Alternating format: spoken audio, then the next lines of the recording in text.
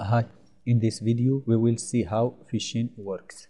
So let's log in to this site with the login and the password.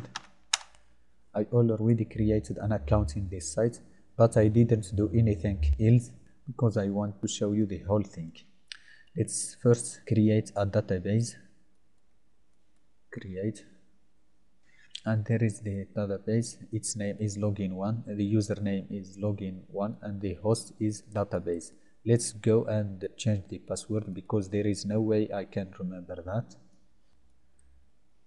1 2 3 4 5 6. Okay, so now the password has changed. Let's go to this utility here and connect to the Siteberg site.com.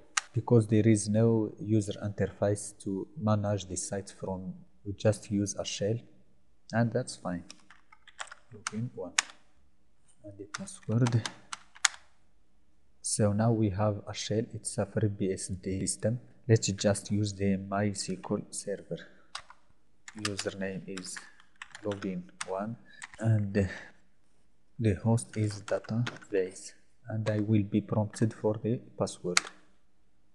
The password is 1 2 3 4 5 6, and now I am connected to the server. Here I can do, for example, show databases, and there we go. We have the list of the databases. Normally I am a user, I shouldn't see that, but well, let's just connect to our database, which is login1,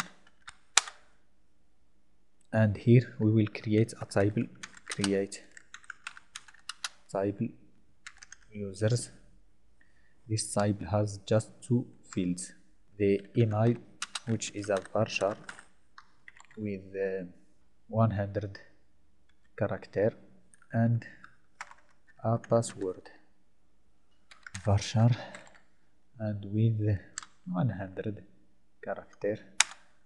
And now the table is created. Let's insert something in there. Insert into users values, and those values are Hakim at Hotmail with a password of 1 2 3 4 5 6 7 8 9, and there we go. Let's see what's in the table now. Select all from users, and there we go. So now we have our table. Now what I want to do is exit from here and even from the shell and go to hotmail.com. Now what I will do is save this page and put it in the desktop in this folder, which I already created, and call it just login and go. So it's done. Let's go to this page.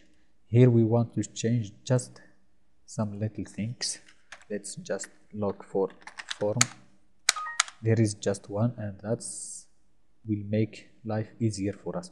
And this field here, action, we will change that to http login.siteberg.com, and we will connect to the script csphp, and here I will get rid of this JavaScript, and now I will look for the name of the fields I will be working with. So there is the first one, it's this one, login. This login is the email we type in the Hotmail page. After that there is the where we type the password, and there it is, it's this input here. So we will use this one and the login variables. So let's just save this and go to this editor here and create a PHP script. Here is PHP. Here we go. We need to connect to the database, so let's create a variable called con and use MySQL function connect, and I will be connecting to the database, which is the host, the server database, with the username login1 and the password of 1 2 3 4 5 6. Okay, and let's test if the connection was made, and if it's not, we just tell the user can't connect to the database server and return false. So there is no need to continue. I need another variable, database db mysql, this time select db. So we will use the database, which is just login 1, and we will use the connection we just created, so it's gone. Again, if at db equal can select the database and then return false again. So now we have the database. Let's make a query. So query goal, insert into users. I will insert values. So the first value is post. It's from the interface. It will be sent us from the login page, and it was named login. Concatenate that with apostrophe and that post and its password, and I will need to close this, and that's all we need to do.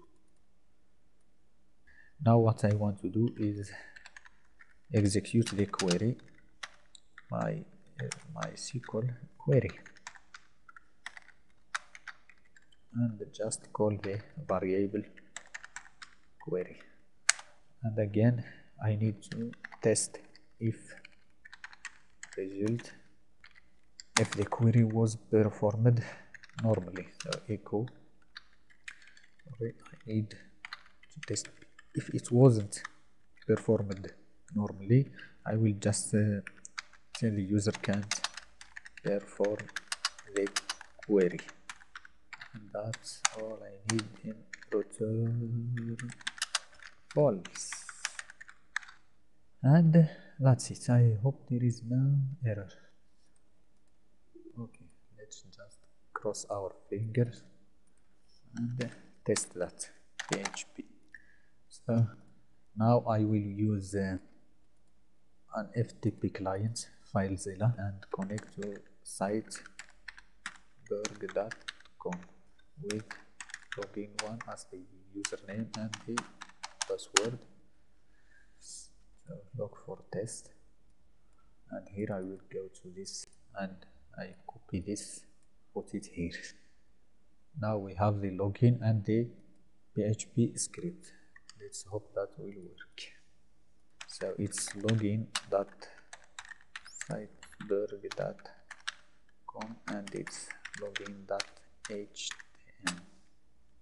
And here we will see a Hotmail-like interface with, of course, the advertisement, which we can get rid of. But let's just test here, David, hotmail.com, and give it a secret password.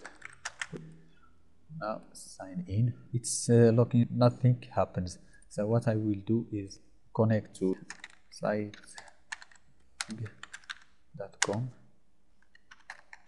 login 1 and the password MySQL with the user name login 1, and connect to database, get a password. After the password, use login 1, and here I type show tables, and I will just select all from users, and there we go, we have David's password.